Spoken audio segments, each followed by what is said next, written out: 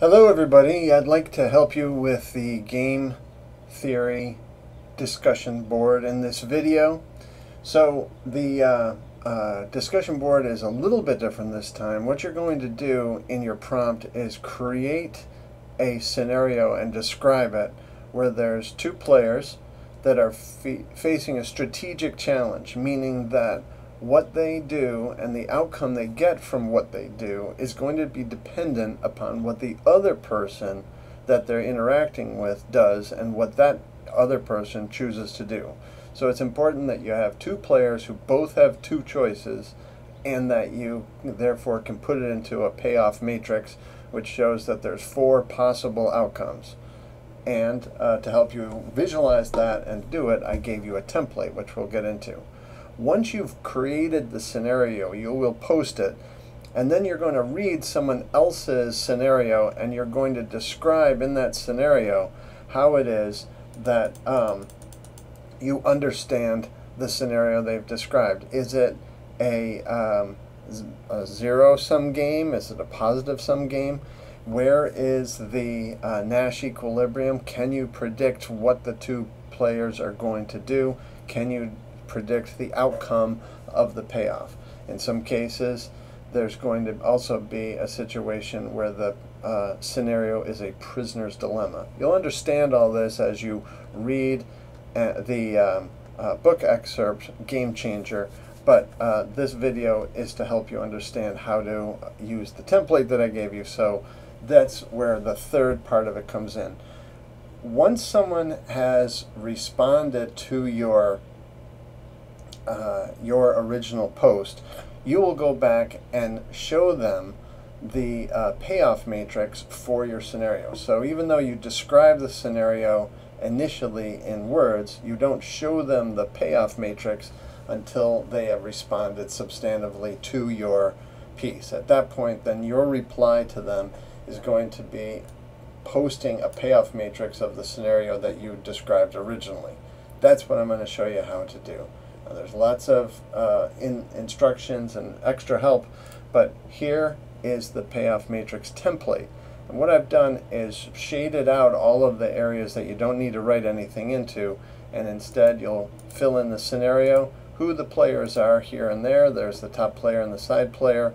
You know, whether it be Germany versus Russia, or whether you had the Microsoft versus the Apple or Sony, or you could have the Democrats versus the Republicans, or you could have the you versus your opponent in a basketball game, whatever the case may be. So you've got these two players, and you've got many choices, of course, and you have in any analysis, but for our purposes, we're going to just be looking at the top two choices of the top player, and we're going to call those the left strategy and the right strategy, and we're going to type what their actions is. How would we describe what it is that they might do, or the other thing they might do, and then the side player, what they might do and what's the other thing they might do. We're going to call that the up strategy and the down strategy to make it easy to discuss it.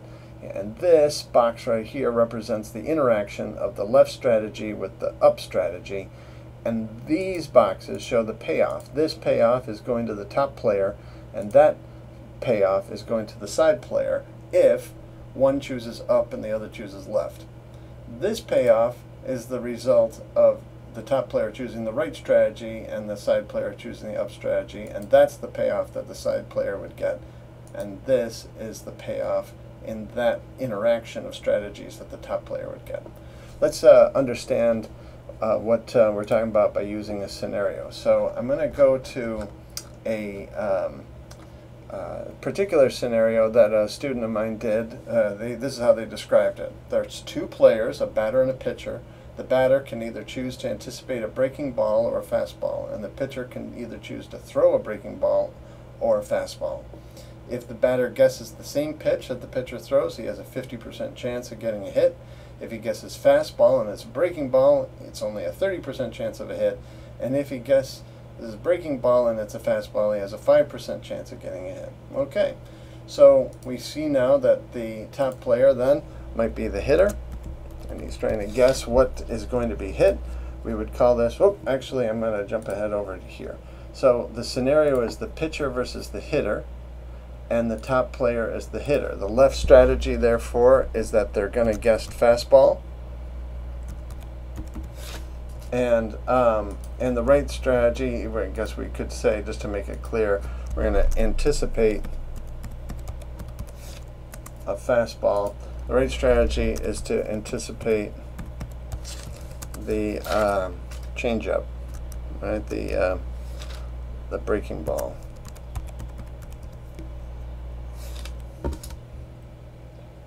Whereas right here, the side player is the pitcher, and let's say the up is to throw a fastball, and the down strategy would be to throw a breaking ball. Now, if that's the case, right, then we found out that the chance of a hit is 50% if the hitter and the pitcher both see a fastball, or if they both see a breaking ball. So we'll represent that by 0.50 as the payoff, and or we could say 50%. Maybe we'll do that just to keep it consistent. And I like to see the I like to see everything fall into the middle there, so I'm going to do it that way. Okay. Now this is also going to be 50% according to that. Right. And then we know that if the pitcher throws a fastball and the hitter anticipated a breaking ball, then they only have a 30% chance of getting it. So that would mean that that's a 70% chance of a win for the pitcher, only a 30% chance of a win for the hitter. Here, the chance of a win for the hitter is very small, and the chance for a win for the pitcher is extremely good.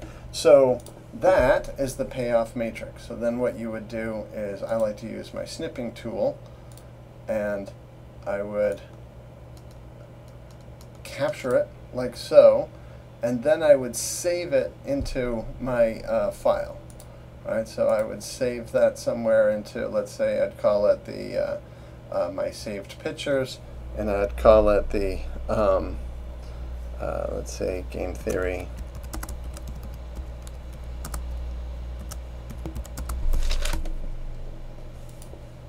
And then when it comes time for me to post it to Blackboard, under my reply to my substantive response, I would post that up there. And you'll see that in the example in Blackboard. So I hope that you like that.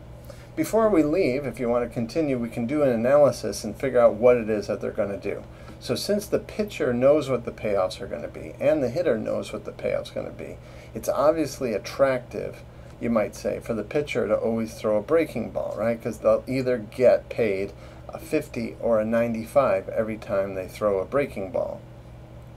And that is true as far as that goes, except, right, we would not say that the pitcher is actually has a dominant strategy, because even though 95 is a lot better than 50, getting only paid 50 when they could have gotten 70 is the it means that if they throw a breaking ball and the hitter anticipates a breaking ball, that the pitcher will regret having thrown a breaking ball. He will have wished that he had thrown a fastball when he saw that the hitter anticipated the breaking ball. This is not a Nash equilibrium, because although the pitcher, right, the pitcher would rather be up here. They'd rather get 70 rather than 50. So this 70-50 combination disqualifies this from being the Nash equilibrium. When you come up here, then you say, all right, well, maybe this is the Nash equilibrium. You say, well, the pitcher is happier with a 70 than a 50, so the pitcher would stay here throwing fastballs all day long if he could. But if he is throwing fastballs all day long, then and the batter is only getting 30%, the batter realizes that he should change his strategy and anticipate a fastball. And certainly he would, right? If that's all that the pitcher was doing, then the hitter would definitely anticipate the fastball, and he would improve his chances of hitting to 50. Which means that if the hitter is anticipating a fastball, then the pitcher should definitely throw a breaking ball, which means that this is not the Nash equilibrium because the pitcher would change his strategy. Up here, this is not the Nash equilibrium because the hitter would change his strategy. And we already showed that down here, this is definitely not the Nash equilibrium because although the pitcher loves it, the batter does not, and the batter is going to avoid this.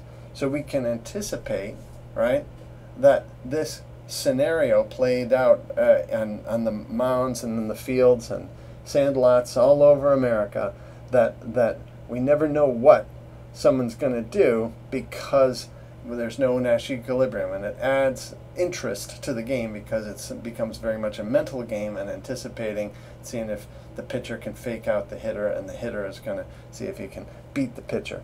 So that's how that works. So that this is a zero-sum game because someone's going to come across as a winner and some as a loser.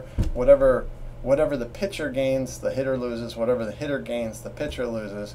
And so that's why we would anticipate it that way. All right, thank you, and have a good day.